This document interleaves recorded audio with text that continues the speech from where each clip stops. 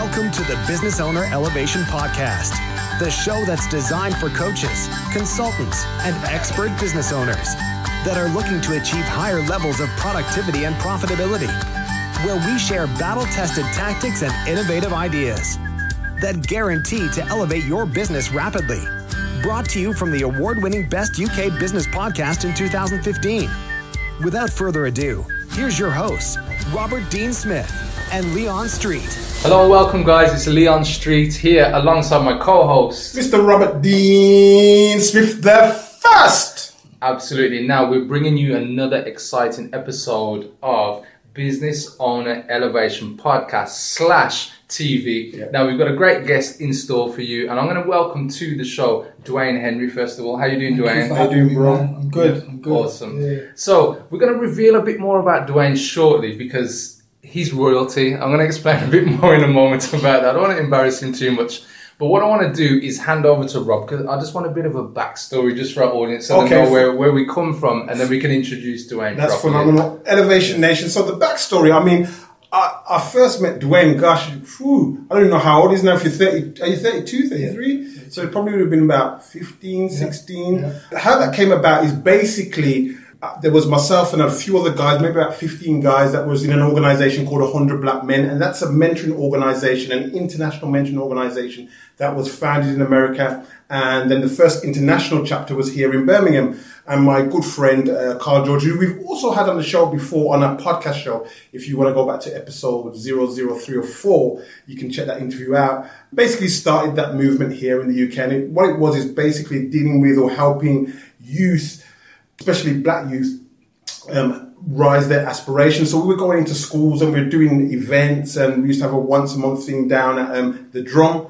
And we just do these like mentoring sessions with people, with the young people. And there was like, I don't know, sometimes it'd be 50, 60, mixture of boys and girls. And obviously Duane was one of those candidates who used to show up regularly, had a wry smile, still got that smile, I think. But he had this goal, like many of the guys that were going to the sessions, they all had different goals and ambitions. But I distinctly remember Duane's being like, I want to be in Hollywood. And like, maybe there was a few eyebrows raised, but I was like, in my head, it's like, wow, that's good. Like, for me, the sky is the limit, or the unit beyond the sky's limit. So, like, we were just encouraging people to do what they want to do, what their goals were. And obviously, over that time, we've seen the meteoric rise of Duane Henry, and some of you will know him as Clayton Reeves, Mr. Clayton Reeves,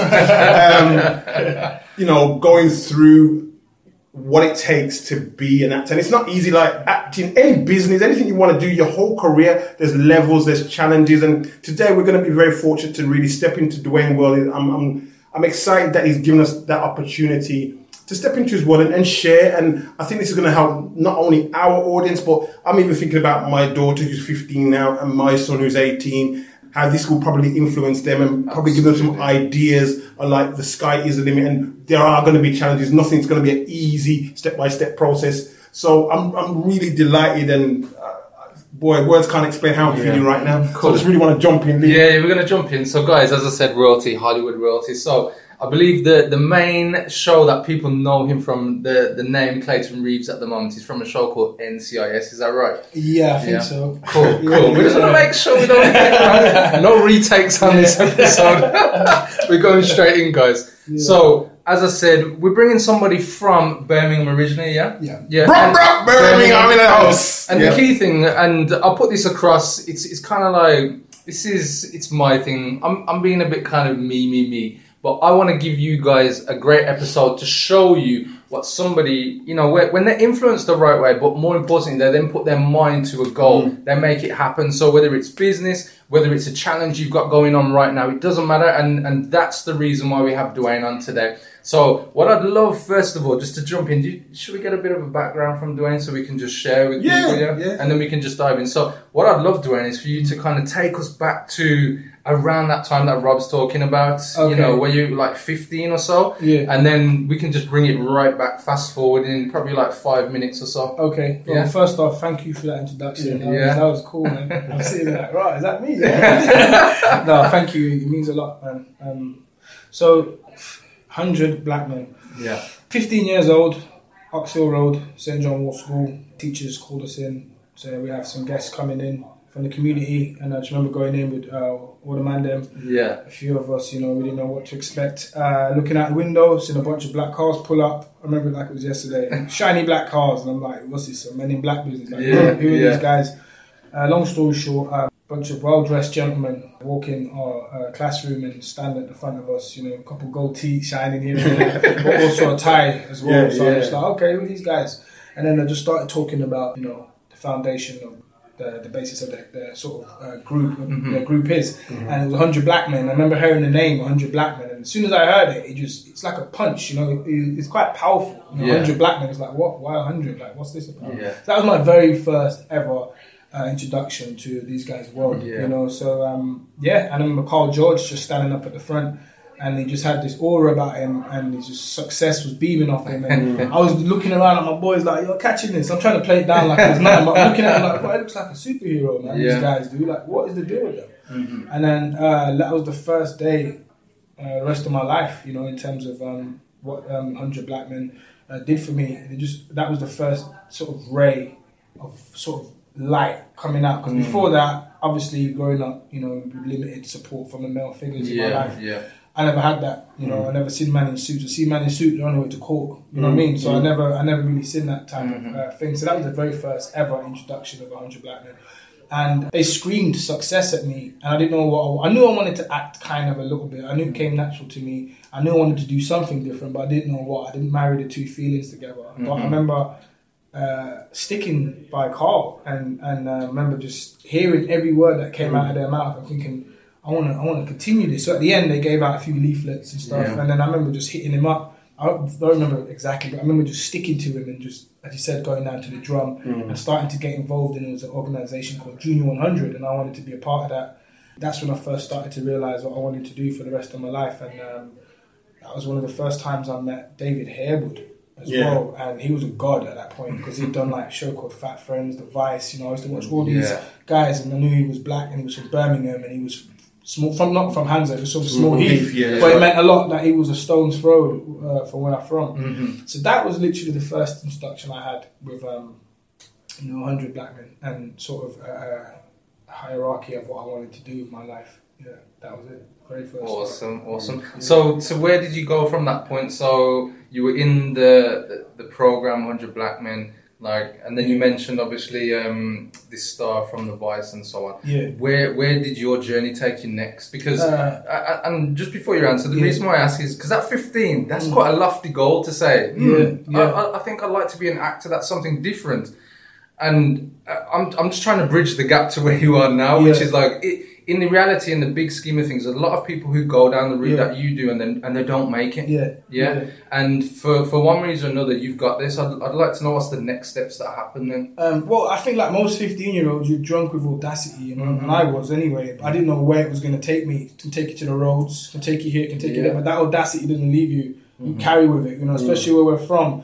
You have this stigma, so we have this cloak around us, this front, this ego, this, whatever it is, to protect us. Because people say to me, like, who raised you? Like, what is it? And it was the man them. I took elements from my boys, good and bad. They raised me. I didn't know, TV, film, music. They raised me. I didn't have like a structured father figure in my life. My mom, had me very young, very, very young. So she had to sort of figure it out, and we was figuring it out with her. So. At that time, I knew early enough that if I wanted to do something different, I'm going to have to do something I've never done. First and foremost, you can't do something you've done and get a different result. It's not going to happen. It's physically impossible. So I knew that. So after school, 15, 16, I went to Dudley College. And I went to Dudley College because I wanted to get out of the ends. I thought it was the only way I'm going to have to break out of this sort of comfort zone, so to speak, where everything is just easily accessible to me. What I've got around me. So I thought, okay, go to a college outside of the ends, but not too far. And I liked the course as well. But admittedly, I didn't take the first year too serious. I was still focusing on just being fresh out of school, looking at hair, makeup girls upstairs, and just, being out of the ends, So I was like, oh, right. So the first year, I didn't really take my performing arts serious. And then three of my teachers, Lynn Miller, Dave Morris, and Dave Wilson, I remember at different times, but not in so many words, they'd sit me down, screaming at me. And I remember Dave Wilson pulling me to the side and saying, you could be an actor, like actual you could be someone. Like, you got this raw talent. And I'd be like, really, sir, you reckon I could do it? No, really? And it'd be like, if you stop peeing around and screwing around and showing off and trying to impress girls and all this stupidness and focus, you could actually do something. And he gave me a piece by Hamlet. Piece of Hamlet. I forget what it's called. It's too solid flesh would melt and stuff like that. And it was a scene, a 3-minute scene I did in front of the whole year. And I think it impressed a lot of people where they thought, okay, this kid maybe can do something. That was one of the first things ever. It was nothing serious, but it was a piece. And then from then, well, before that, I used to tell my mum, I remember driving my mum through Nietzsche's one day. I never forget it. And I was like, Mum, I keep getting this feeling in myself, but I don't know what it is, but it just feels like I couldn't figure it out at the time, but it was a purpose. It was a calling, you know. And I didn't know at the time. I was like, Mum, I feel this thing and I can't stop thinking about it. And it's just calling me. I think about it day and night, but I don't know what it is. And she'd be like, well, what is it then, son? What are you talking about? What are you talking about? And I'm like, I don't know. It just feels nuts. And obviously I loved acting. And obviously I just thought, marry the two feelings together. Maybe it's that, you know, and then run with it. So long story short, I did my 2 years at Dudley College. And then I made a plan to go to London for 10 years. A plan. Yeah, I made a plan. I figured out, you know, no matter what happens, you know, arm, leg chop off, teeth drop out, you do 10 years in London. 10 years. And then you go to States and see what you can do. I thought, you got nothing to lose. So where did the awareness come from to know that? 100 black men. They told me have a 2-year plan, 5-year plan, 10-year plan. And this is partly why, like, the transformation part is so important for me. And I don't want to interrupt you too much. But having a mentor, somebody who can help you to see the angles that you're not seeing. Because what you don't see, you don't know. So please carry on. So 27th of November 2003, it was a Thursday, 6:30 in the evening. My best friend Krala, he dropped me off to New Street Station and I went to London. Stayed on my auntie's couch for a year just to learn the logistics of London, get a smell of it, the feel. Walked into my first job, Clark's on Oxford Street, you know, no CV. I had this bravado about me. They were like, you need a CV? I was like, I ain't got one, but face-to-face is the best way of communication. He was like, come in tomorrow for an interview. A week later, I was working, you know. Took them a few months to sack me and figure out that I was a bag of air, you know, but I just needed the job, you know.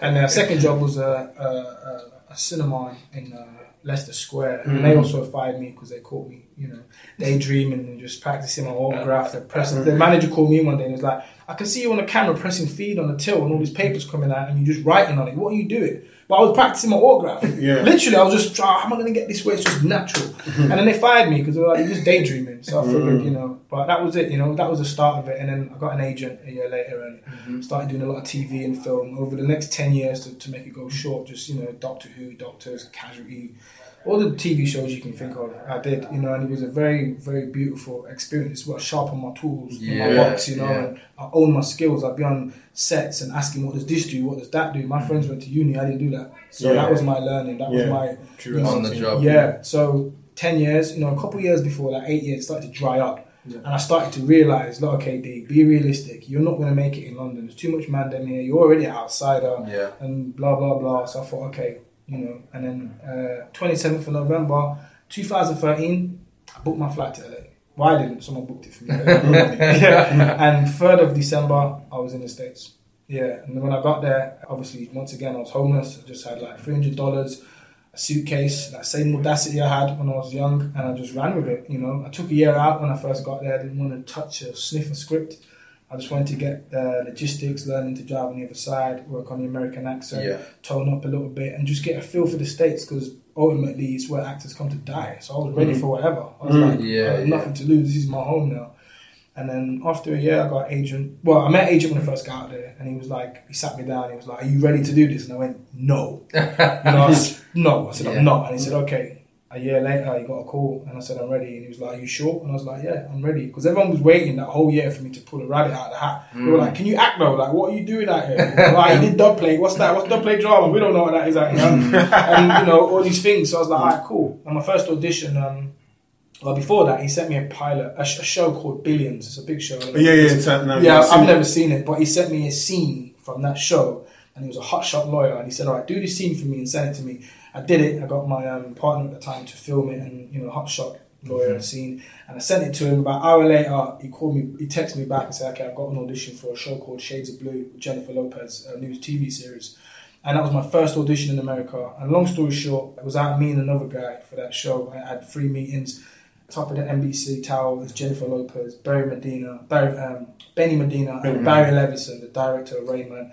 And then J-Lo was just like, "This is your first audition in America?" And I was like, "Yeah." It's just like, "Oh my God, your first?" I was like, "Yeah, it's my first audition." Another kid got it, obviously the guy's playing it, but I just think I was maybe a little bit nervous or just wasn't ready, didn't have the experience. But from then, obviously I got close with a bunch of stuff after that. But from that first one, they were like, "Okay, this kid can act, he just needs the right gig." So from then, I didn't get nothing that year, but the next year I booked a pilot called Paradise Pictures. It was set in the 40s, American, Deep South. And I beat out a lot of American boys for it, Well, I beat out all of them for it. I got that. I play a young saxophone player. And, I learned to play the sax as well because they gave me a sax for a few months. So I got handy with that. That pilot didn't get picked up. Went quiet again. And at this point, I'm homeless, I've got no money, no nothing, just rolling stone, crashing here and there. But I've been used to that, being from where we're from. You learn to run before you can walk and you just get on with it. I go dead, as my mum says. Just get on with it. And then, my third year, the third year, and the pilot season, January to March, and obviously pilot season is where all the actors come and showcase, and they just get put on this carousel where they just try and promote you and get you, right gig to fit. And all pilot season, I got nothing. From January to right to the end of March, it was dead. I booked a show called Cruel Intentions, actually. It was a series regular, but they dropped me to reoccurring, which means you just get even lower money and you're not really in it. But that was a blessing, because when they dropped me to reoccurring, I got an opportunity to meet for a show called NCIS. Right. So obviously, when I first heard of NCIS, obviously I didn't realise how big it was. And it was big, but I didn't know it was like number 1 drama in the world and all this. I didn't really... Yeah, you were saying that when you wrote, I didn't really care, because that's none of my business. I'm here to do a job, act and, portray character. So the numbers is just politics to me, And then my thought process going into my meeting was all my friends had booked, my close friend Ashley Thomas, we hang out a lot in the States. He booked a show called 24 Legacy.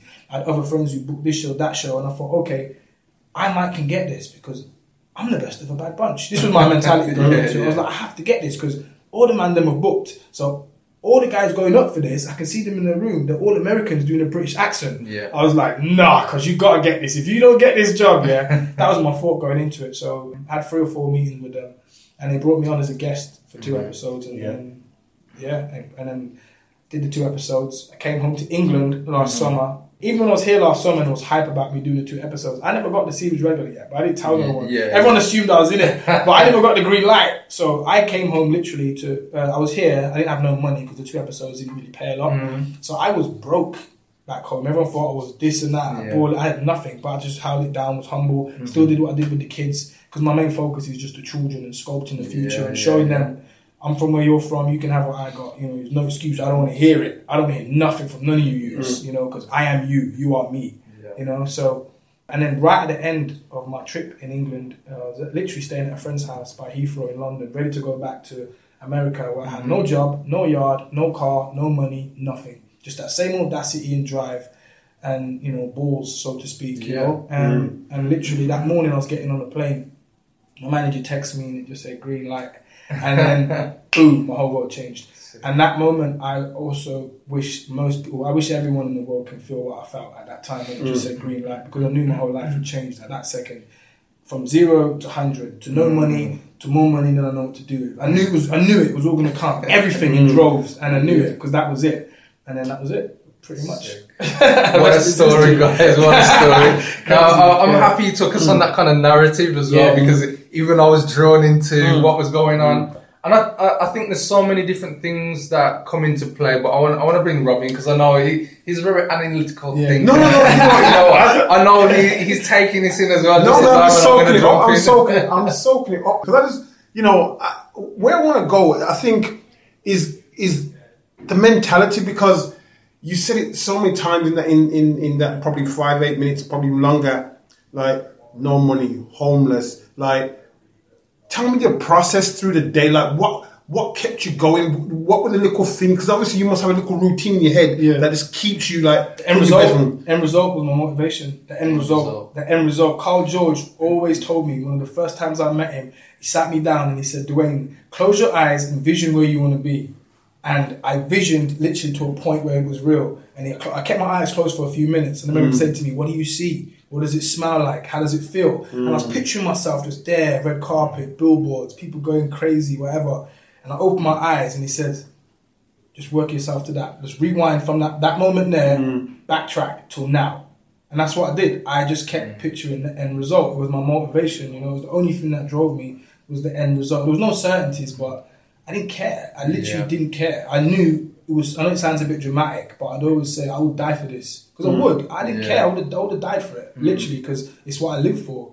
And acting, as I said, is my talent is a gift, you know, to have compassion and portray it on camera is a gift that I think has been given to me. So I want to open it, look at it, show everyone, and give it away and let people use it. And just feed whoever's soul, you know, and spark whichever brain. You know, and if it sparks one brain, all you need is one spark for fireworks, as far as I'm concerned. Boss up the place, you know. Boss up the place. That's it, man. You know what? Like, there's so much more going on behind the surface and below the surface, as what Duane has explained, and really where Rob just came from, because I can feel it as well. Because to be able to. And I'll go back to Carl George, and at some point, Adam, I want you to edit on Carl George's face, and we're going to point you to the link to the episode we recorded with Carl, because he's a great guy, actually. And more to the point, he helped out with a charity that I helped recently, doing some of his governance work as well, so really great guy. But the point I want to get to is that in order to maintain focus on the end goal, no matter what, with no money, no place to live, no car, just your bag, that's one thing. Because just before we came onto the interview today, I was sharing a story to our audience on Facebook. And I was talking about a conversation I had with a business owner, and he'd done really well, like 10 years ago, got to 7 figures in his business, and things have slipped back a bit, and there's a few things going on. And we got to the bottom of it, and it went from being a conversation of just friends to, right, I need to really help this person to get to understand that they're the root of all what's going on. Yeah, I won't say problem, it's like whatever's going on now.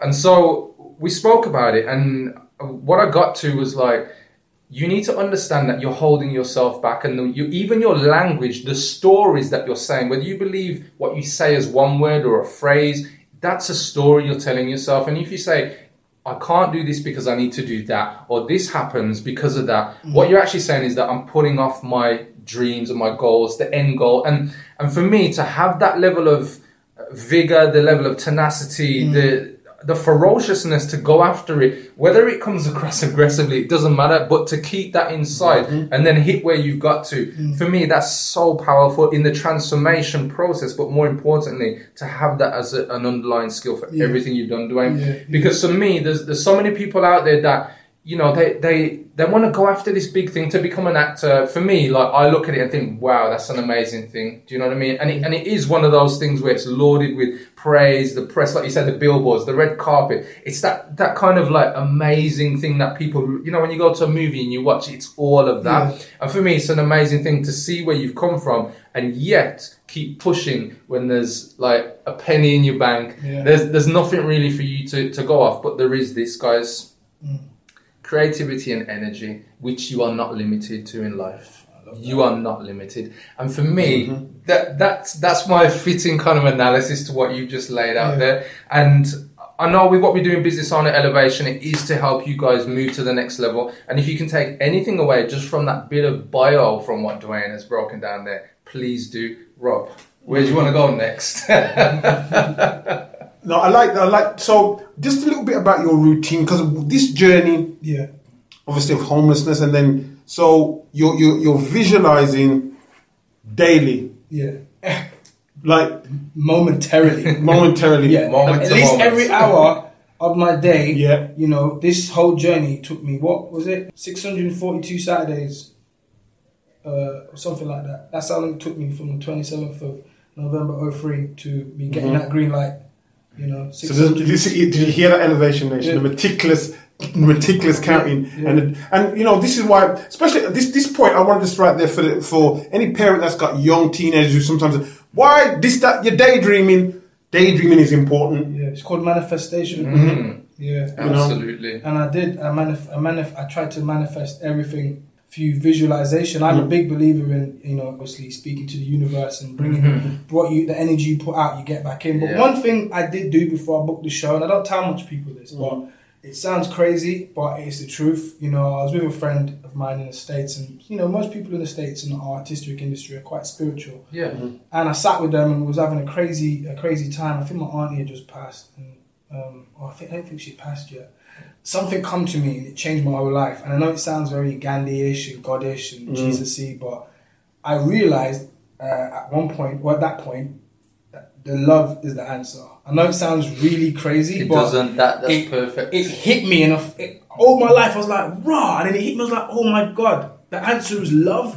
I mean, with everything, if you make love the first step of your day and the last step of your day as you go into bed, I promise you, give it time and you will get everything you've ever wanted in your whole life. Karma, people think is a bad thing. Karma comes in many forms, including money. It's not a bad thing. I used to be bashful and be like, nah, it's not a bad thing. Money is a tool. It's not a machine to me. It's just a tool, just to help whoever or whatever else. So I realized early on, love is the answer. And everyone's got their own angles to get to the top of the mountain. But mine was love. And from that day, everything I did was based around love. And then everything started to come from me. Everything. Just anything I ever wanted just started to come so much. But it was perfect because it was all slow motion. I didn't blow up in my 20s, early 20s, and didn't know what was up, was down. Mine was all slow. Even now, it's still quite slow, and everything's taking its time, and it's perfect for me. I didn't want to blow in my 20s. I wasn't ready. You know, whatever. So, love is the answer, man. Cool. Great answer. And you know, I love what I'm hearing right now, Duane, because I think it's key. And even just to put it into a different context of business, if you're in a business or doing a job that you don't love,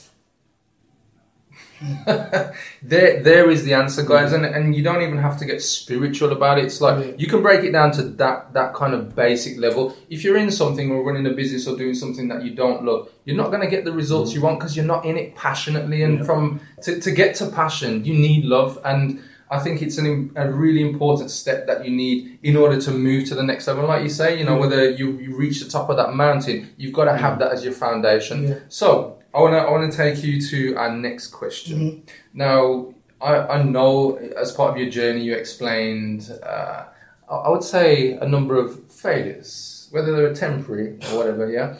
I would like to ask you, and the reason why we ask you this question is to really get to understand for our audience and everybody watching, you know, how did you get through the failure? So my question, Duane, is what's the biggest failure that you've gone through? And what were the steps that you took to get past it, or what you learned from it? Biggest failure I've gone through is, patience. Yeah, and patience to me is like passion that's been tamed. You know, you got. That's a good one. No, for real. I felt like you've got to just, you know, slap it and say, I'm the daddy. You know, literally, you got to tame it, because that's what drives a lot of people in my phone book or in my past to failure is ego.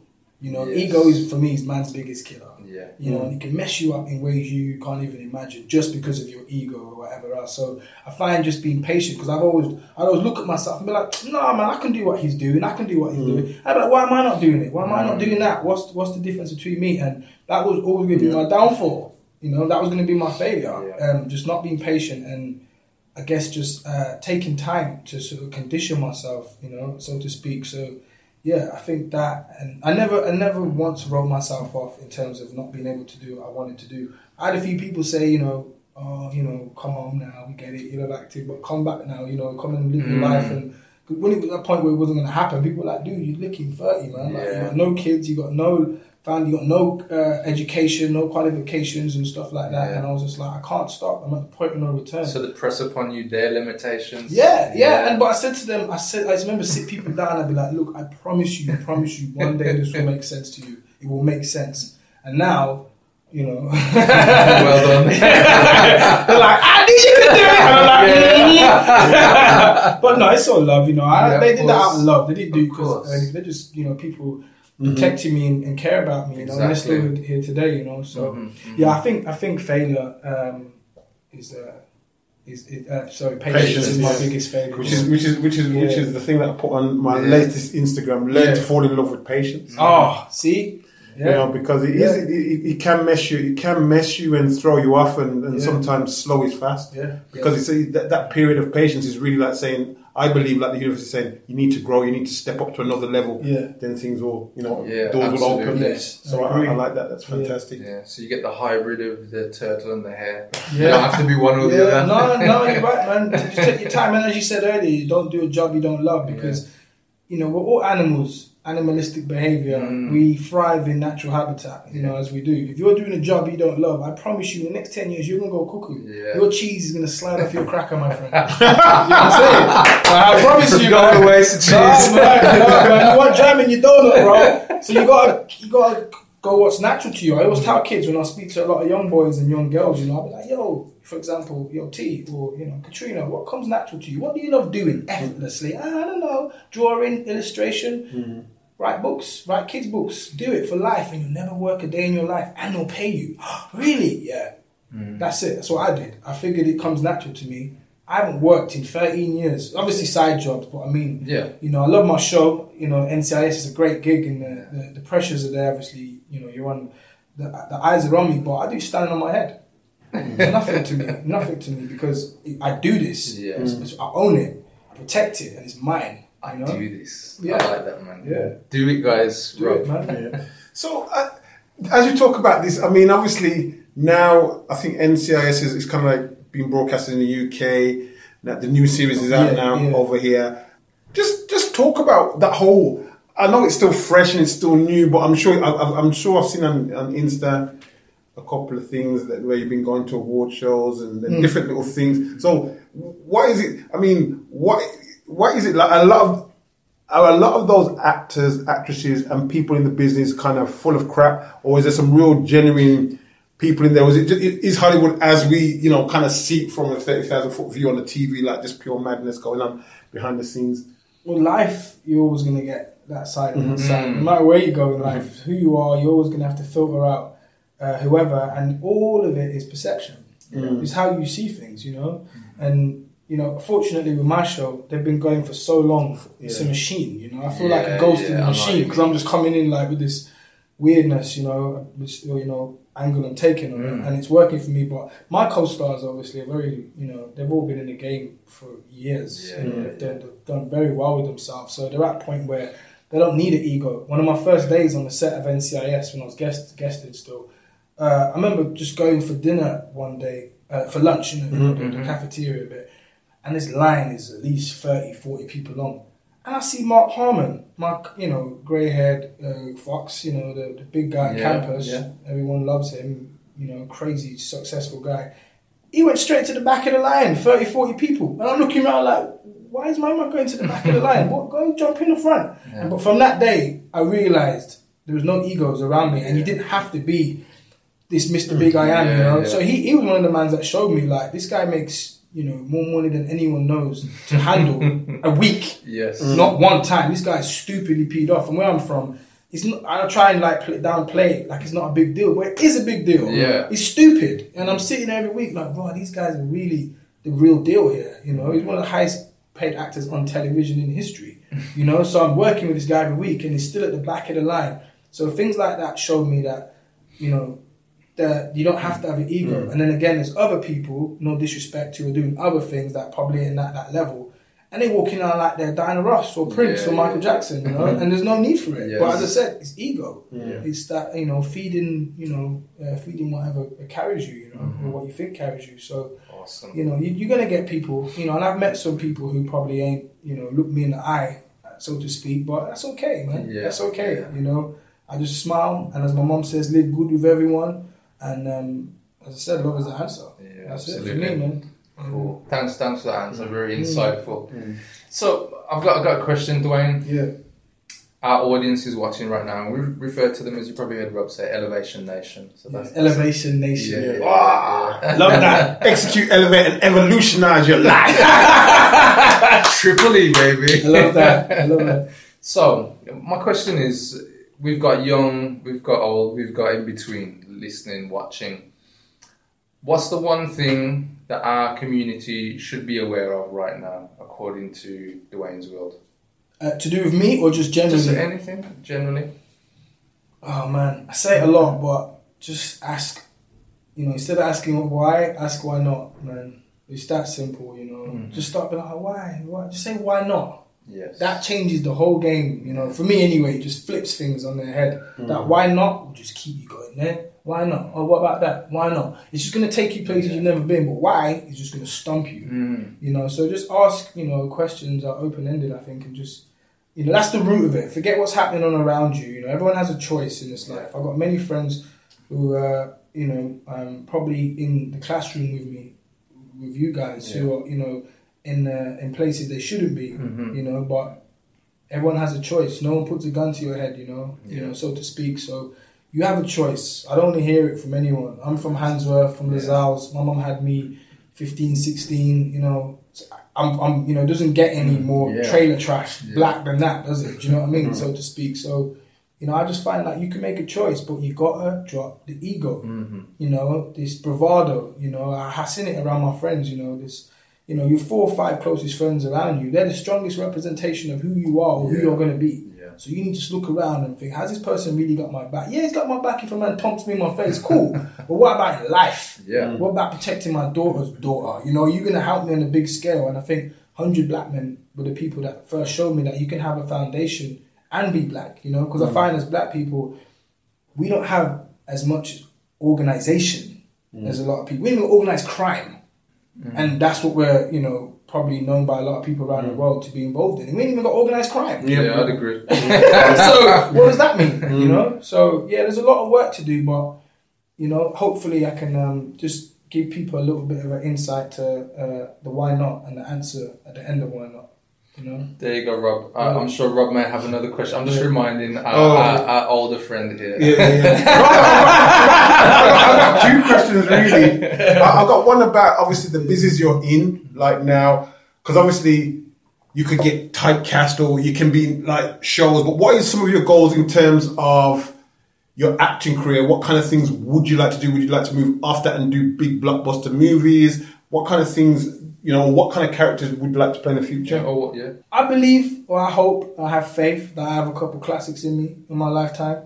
Ultimately, you know, the genre doesn't really matter to me at this point, as long as it's me telling a story and, you know, I'm bearing a piece of my soul that is truthful and the audience get it. Ultimately, I don't care what it is, but just, you know, forget the messenger for a minute, just listen to the message. You know, that's ultimately what I want to do. But yeah, obviously films is something that I want to get to because, you know, I just love the process of filmmaking. And TV's obviously great. Right now, TV's winning. It's just kicking ass. Netflix, all these things. Yeah, absolutely. So the business side of things, obviously, is just to, obviously, I'm a business product. I'm a package. I'm a, you know, call it what you want, but I am a business product. So I've got to, you know, portray my package the best way I can. You know, I don't want you to just look at me on the shelf and keep moving. I want you to stop, take a couple steps back, and have a look at me, open me up, you know. And you know, I'm not just some flash in the pan, hopefully, or passing Ferrari, because I've been doing this for too long, and it's gone so slow. I've been fortunate enough to appreciate everything and take it in my stride,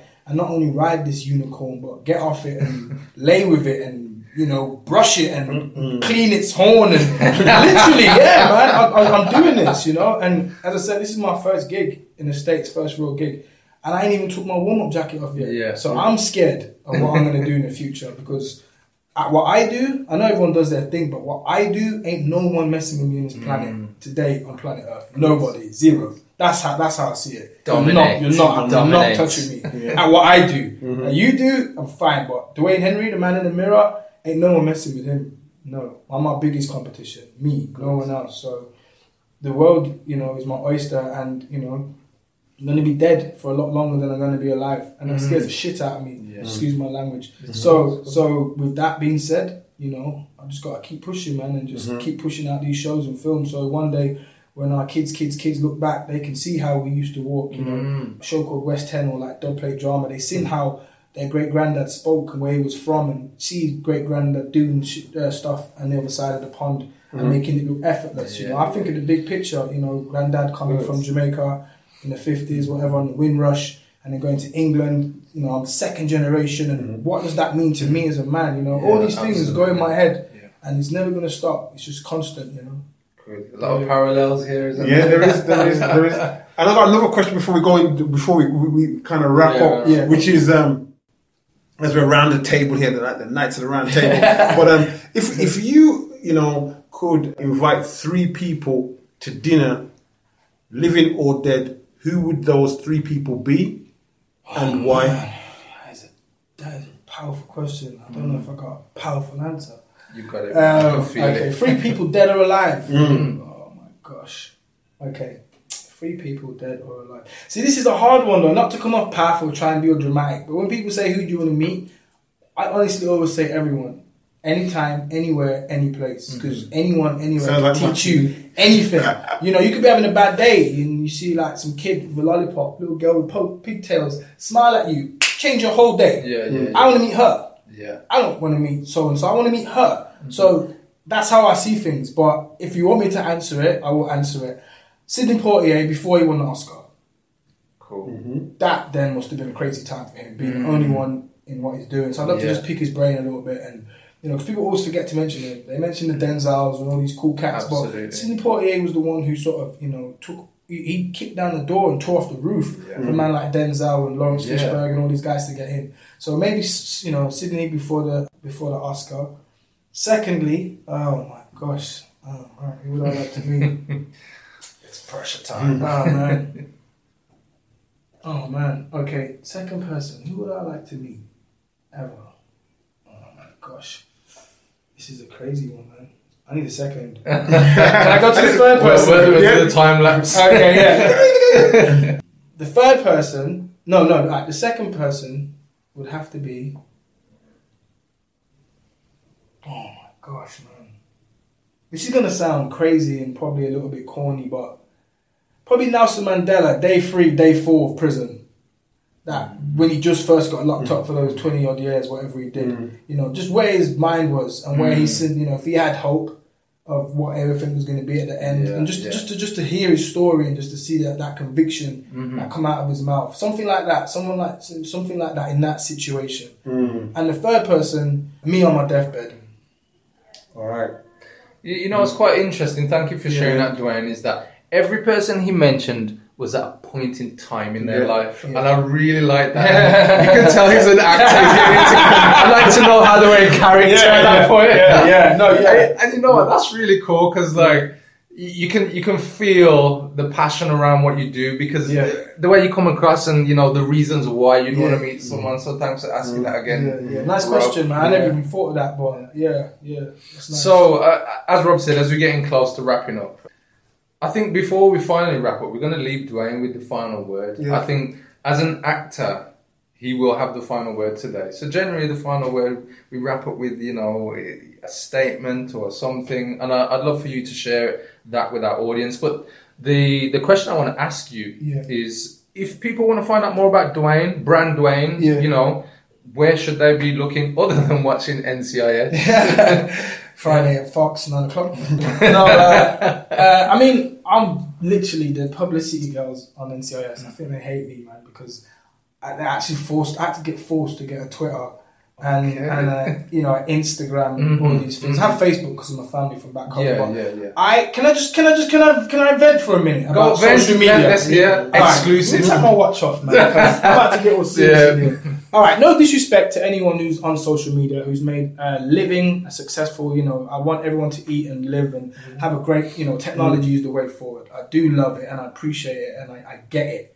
But things like Instagram have desensitized, and for me, this speaking for me, I don't know about anyone else, but it has ruined my view on women, love, and just things like that. It's so in my face right now, like beauty and the filters and the pretty. There's no elements of prize no more. I like to work for my meat as a man, like a caveman mentality. You want to go out and you want to earn it, but if I can just type in and slide down and see everything but what you had for dinner, it's just ruined it for me. When I was young, because I'm like the last generation before phones and technology. When I was 13, 14, and I'd be walking on the street and I'd see like a little page 3, little tear out. I'd be like, raw, look at this, look at movies and whatever else. And that, for me, these kids don't have that. Yeah. They don't have that. They can type in anything on YouTube and see everything anything they can't even imagine. Yeah, exactly. You know? So for me, it's just ruined that whole, you know, the whole love letter mentality is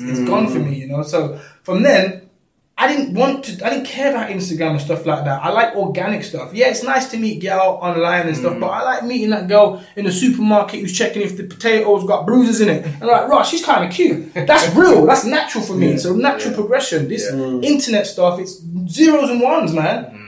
You know, it might work for some people, but for me, I'm old school, man. I got old soul. You know, my ancestors speak to me on a daily basis through Dennis Brown's music, might I add. So I always listen to them, and I know I've been here many times, and I'll probably come back in many different forms. That's how I see it. So for me, social media has just tarnished a lot of things, man, that I love, and I get it. It works for people, and you need it in this day and age. You got to work with the times. I'm a big believer of staying with the hustle and adapting to your environment. You know, so yeah. Duane Henry, real Duane Henry is my Instagram. My Snapchat is IamDudzi, IamDudzi.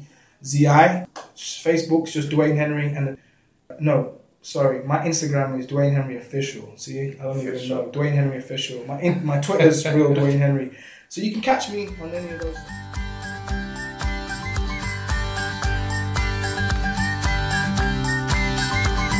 Until next time, Elevation Nation, visit www.businessownerelevation.com and keep soaring to new and higher heights of productivity and profitability.